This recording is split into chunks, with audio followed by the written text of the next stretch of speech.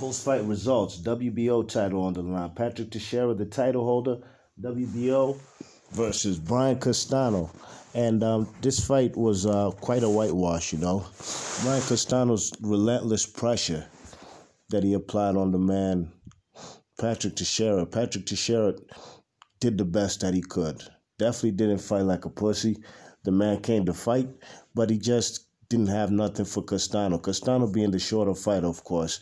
The leverage and the balance was all in favor of Brian Castano, even how he would let his punches go. You know, the man, Teixeira, was trying to fight backwards at least the first 7 rounds, you know what I mean? I had it 7-zip the first 7 rounds, you know? He was trying to fight going backwards, didn't have any power on his punches, you know what I mean?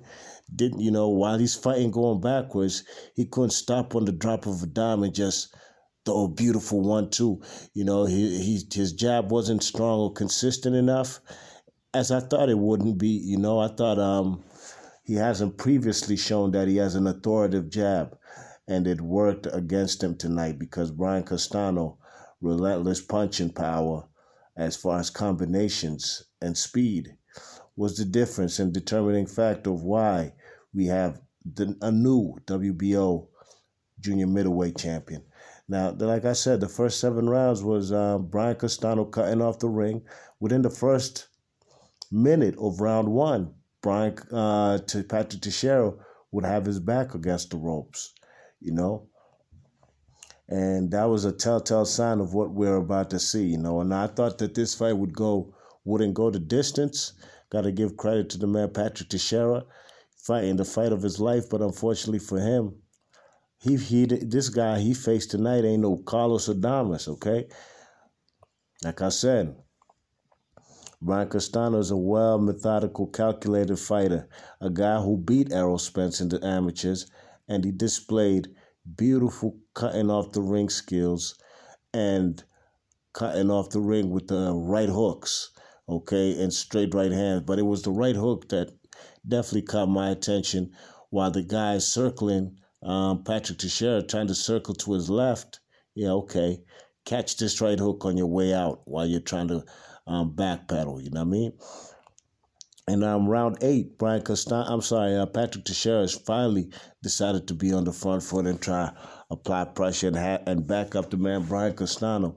But it was a short-lived memory for the man Patrick Teixeira, because whichever kind of style he tried to bring tonight, it just wasn't going to cut it fucking with the man Brian Castano, who's a well-decorated amateur, you know what I mean?